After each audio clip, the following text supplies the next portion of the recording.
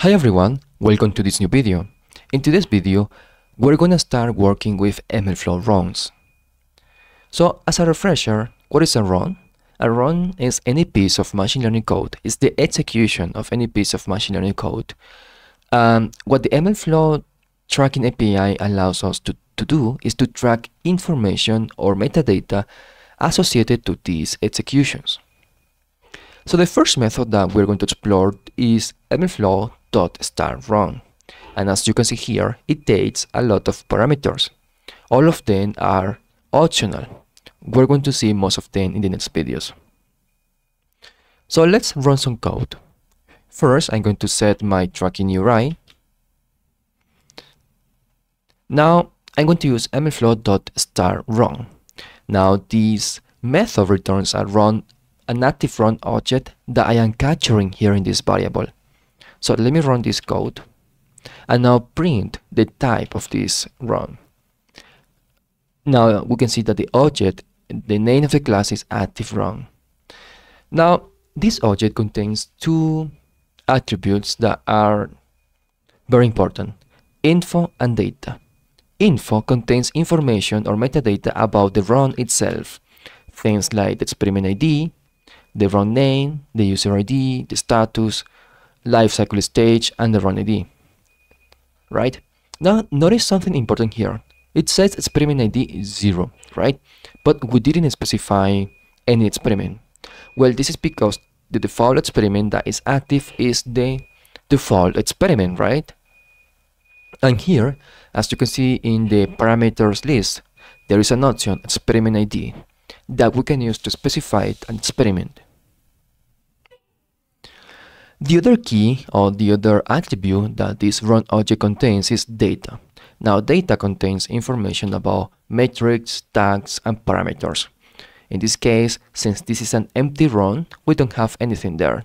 But here we can see some tags, and these are like MLflow tags. We have things like the MLflow.runName, MLflow.sourceName, .sourceType, and MLflow.user. Now something interesting here. MLflow.runName is this one, upbeat A562. This is a random name generated by MLflow, but here we can specify the name as a parameter in the run name. In this case, since we didn't specify the name, MLflow just created a random name for this run, right? Okay, let's get working. Now, I have an active run, and that means that login functions are functions like this that we are going to explore in a different video. But for now, just take into account that these methods can detect active runs and log the parameters and metrics, in this case, within the active run, right? So let me run this code, log parent and log metric, and now let me show you this in the interface. So if I refresh this, right, and I go to the default experiment, because for now I'm working with this one, we can see the experiment that we just created. Sorry, the experiment, not the run that we just created. Now here we can see the parameters and the metrics, right, that we just provided. Now let me go back to the notebook. And here I'm using this method MLflow.getRun just to get an updated version of the run object. So I'm going to use getRun and specify the run ID. I'm going to get the info, the data within the info attribute. Okay, and then I'm going to get the data, right, that we have under the data attribute. And now we can see the metrics and parameters that we just loaded using MLflow. Now let me show something here. The status of this run is running, right? If I try to start another run using the same method, MLflow.startRun, well, MLflow will throw an exception because we cannot start another run without ending previous runs, right? So let me try to run this cell to show you what will happen.